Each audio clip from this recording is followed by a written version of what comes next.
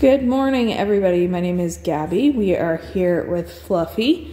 This is his second week with us here at Best Paw Forward. He is a part of our day train program. We have Victoria here working with him today. And what we are working on is a little bit of place with door. So the reason we are specifically working on this with him is because he is a little bit of a jumper. So he gets overly excited and he tends to jump up. So we want to make sure if we're having guests come over that he is able to remain on this place as we open the door, have the guests come in, so that he is not rushing the door and jumping up. So this can also be used for if you have some delivery or if you have food being brought to the house. You need to open that door safely without him running out that door. So it can also be used for that as well.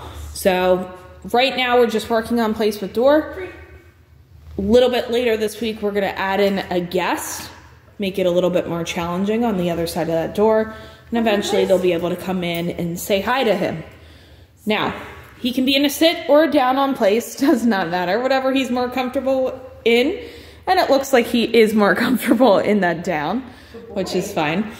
To start out, we're going to have him stay. We're going to walk over to that door. We're just going to touch that handle. Good. We're not really going to open it yet. And then we're going to reinforce him for staying. Good boy. Good. Stay. Now this time we might move that handle a little bit more. We might. Good.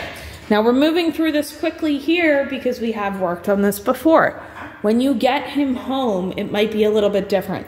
So it's a different environment, an environment he hasn't worked on this in. So it might take a little bit longer in each step and each rep.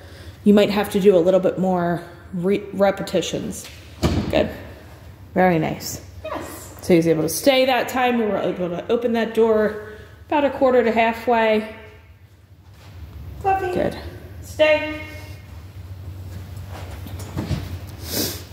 And when we're starting out with that harness, that leash on, to make sure we have a way to stop him if he is to get up. Good boy. Good. Free. Very nice. We use the word free to let him know he can get up and walk around. Sit. Now another thing you can start to do is add in a knock. It's just going to get him used to hearing that knock being on place. So eventually we'll get to the point where you can knock on that door, and instead of rushing the door like a lot of dogs do, he will actually go to his place automatically. Very nice. So this is how you're going to move through it. You're going to move through gradually. You're going to start to make it a little bit harder each time. Very nice. That time we added a doorbell. Good. And now this last time here, we're just going to free him. We're going to either knock or we're going to add that doorbell, and then we're going to put him back on the place. And we'll end it there. There.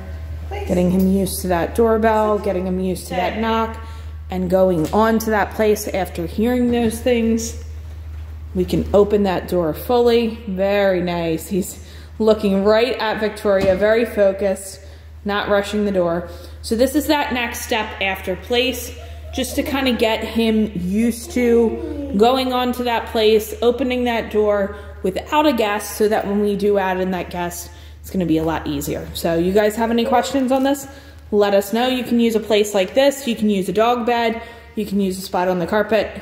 Anything that you designate as place. The only difference from place is crate. But he's doing a great job. You guys have any questions? Let us know. We will see you next time.